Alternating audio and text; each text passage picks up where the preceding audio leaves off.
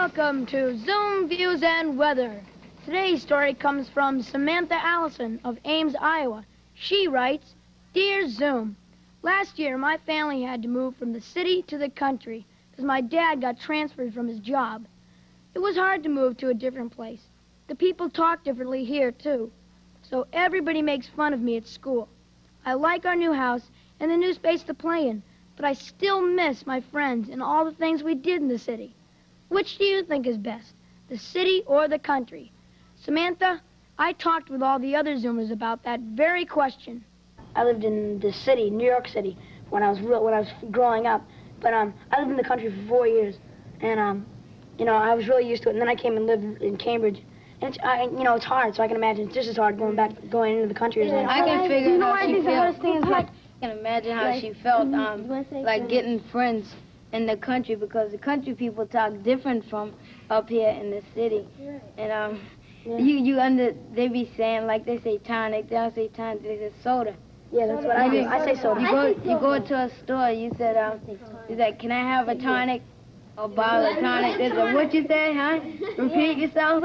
Last year's class, we went on a trip to a place called Elbernopska. It's like a camp. Okay, it's like a camp, but it's different, right? And so when we came back here for a while, I was just I started sneezing and you got to change so fast to it. I know my eyes got watery, and I wasn't used to the squirrels running up and down. You could hear the pitter patter on the top of the roof. I love to live in the country anytime, better than, say, I don't think I'd have a difference, because over there, when you get up in the morning, it's more fresh air, there's more things to explore, Some curious people like to live over there. Like, I was raised in the city, so it'd be kind of hard to change to the country. Yeah, but I think if you move from the city to the country, they're going to find good things in each place, and if something bad would happen in the country, all right, and you'd say, oh, I wish I was back in the city. But, you blame it on different things, but it's really, you never what happens, so you may as well live with it. And now the weather. Lavelle? Today's weather is whether you like to live in the city or country.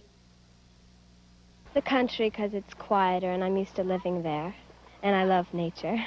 I guess I'm more of a city person. I don't know. Well, I like to be close to, like, where a lot of things going on and you have a choice of what you want to do. Out in the country.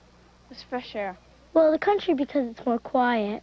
Sometimes the city, and mostly because, like, since I live in New York, I miss the street noises and stuff, so I guess there. Sometimes the city because there's a lot going on. Sometimes the country because it's more a place to roam around.